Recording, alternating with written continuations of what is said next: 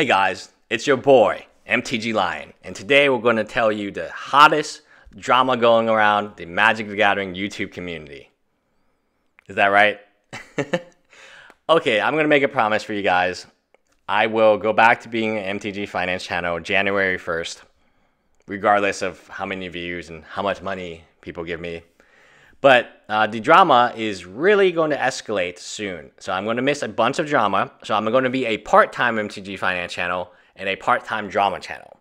Because it's going to get hot in January. Because in January, we have GP Indy.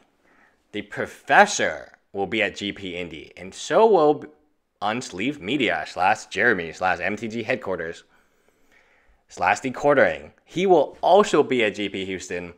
And I believe he is a man of his word. He says, my plan is to still attend GP Indianapolis. Did I just say GP Houston? I'll be at GP Houston, unless I'm banned, which might happen soon.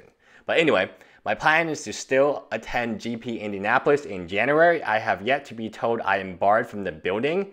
And even if I am, I will hang out with you all somewhere else. He says, I'll see you all there. I can't play in any events, because he's banned, but there is always a lot to enjoy at a GP outside the main event. Smiley face. I'm pretty sure, if I know Jeremy correctly, I've been doing this drama channel for a few days now, he's mentioning cosplayers. He is going to troll the cosplayers. I'm almost certain of this fact. I'll run some free unstable drafts at the bar. I mean, would you rather get a free unstable draft with MTG headquarters or pay a lot of money to meet the professor? It's a little bit of everything for everybody, right? So I think Channel Fireball is doing a fantastic job. I don't know how Card Kingdom feels about this, because Card Kingdom is normally Tolarian's main sponsorship. And obviously Channel Fireball has their own website, which they want to sell cards on. So quite fascinating that Tolarian has decided to go with Channel Fireball, at least for these events, and not continue sponsorship with Card Kingdom, or maybe he can have both. So, how do you get into one of these events? How do you get people to fly you out, pay for everything, and adoring fans? I kind of wish Tolarian went to GP Houston. I can't go to GP Indy because GP Houston is the same month. I'm thinking about maybe protesting not going to GP Houston. The store is still going on. You guys met the person. You guys will love her. We did get her a better mic, but you know how videos are recorded. Videos are recorded a week in advance, so you guys have to deal with some more videos. At least, I think by the time this is posted on Saturday, there'll be like 1 or 2 videos left. But yeah, you guys will like her. She has a very good attitude. She's a weeb, and you know, she's perfect for the store. I can't say. Well, I mean, we interviewed a lot of people. I'm just gonna go ahead and say it. Like, this is the ideal job for a lot of you guys. Like, you wanted this job. We had over 200 resumes. We had over 100 phone calls. And then we came down and narrowed it down to her. And this other guy, Brian, not Brian Lewis. Obviously, we would hire Brian Lewis because then we would make $250,000. But besides the point, we found that she was more eager to grow the channel. The key here was, I needed someone to really just grow the channel and like it and love it and grow it, because a lot of people have come and left and come and left and come and left, and then they don't leave. They just work at a marketing agency. I wanted someone who just loved Magic and the channel and was willing to grow with the channel. All right, small side later. This is going to be an epic event. It's going to be a main showdown between good and evil. Whichever side that you want to pick, you can assume. I'm not saying Jeremy's evil. I'm not saying Tolarian's evil or good. It's just interesting because you have two different sides, right? You have one that I would classify as a Wizard of the Coast side, which would be Tolarian, and one that I would classify as I don't want to call a conservative side. I don't know a Pepe Farm side. Would that be correct? A Pepe side?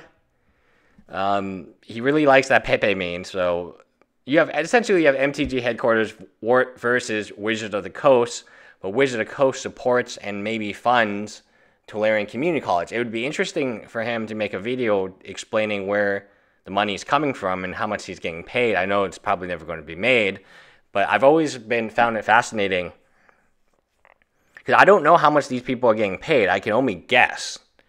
Now, maybe they don't want people to know, but I'm guessing that obviously if he's going to travel to all these places, Channel Fireball would probably pay for the hotel and airfare and meals at the very least and give him some type of stipends, which is fantastic because 4 years ago when I first started YouTube, I started my channel before Tolarian. I started my channel New Law Student before MTG headquarters. That's just fact. The channel date is still there.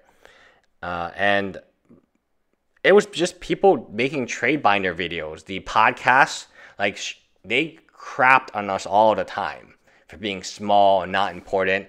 And now we're bigger than them. So that I couldn't ask for anything else. My biggest goal was to be bigger than MTG Finance Reddit. In terms of views, in terms of subscribers, and in terms of like everything. And obviously I am. Now, I haven't really kept up with that goal because I don't know how big they are now. I assume that I'm still bigger than them. But if they are bigger than me, then I have a new goal. And then I have to reach that goal soon. So I have to like try my best. Instead of being kind of lazy. I still haven't fixed my website, by the way. But we are selling artwork, and the artwork is gorgeous. Phalias, lilies, and all the things I love. And yeah, we are going to ship out artwork on our, quote, Patreon. Yes, we're going to... Our Patreon has not been updated in years. Multiple years, probably. But yes, instead of... We'll have, like, different tiers, and then Marcus and... There's only two of you, and I forgot. Oh, Marcus and Jeremy. Duh, Jeremy from Australia. We're going to show you the images. Right now, like, shipping is really bad, and obviously it's Christmas. And I'm going to figure out a way to ship it to you in a nice way because Presley has drawn really pretty artwork for you guys. And I'm trying to ship them out with the cards, but they got... shipping is just a nightmare right now in Houston. So... Anyway, if you guys are excited by this event, I am incredibly excited because I kind of wish they went to Houston. I know MTG headquarters has clients in Houston, or at least he used to. And unfortunately, GP Houston is, I think, limited. Is it sealed? Anyway, I don't play at main events because main events bore me to death. I just go there to sell cards. I hope I'm not banned from the event.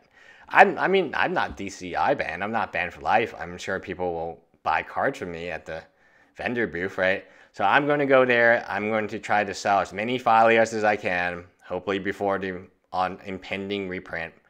I don't know if Phalia will be reprinted. So yes, it's going to be reprinted. The question is, can I get out of her before that time? And then Malera's Fetch. I'm going to sell every modern card I have because I don't believe in a format anymore. I probably shouldn't announce that in this video. But anyway, that's it, guys. Who's going to GP Indy? Can someone go there and take video and be like, drama alert, and then, you know, and then send me the video? Because I would love to post this meeting. I'm sure that HQ will meet Tolarian because they met before. But obviously this time it's a little different because HQ's upset. Tolarian made a video about him, and HQ's made several videos in response to that video. And if there was anyone for HQ to blame, like I think he's blaming the wrong people. I think he's blaming Christine, but how much impact does Christine have when you compare it to Wedge and Tolarian? They have a way bigger fan base, right?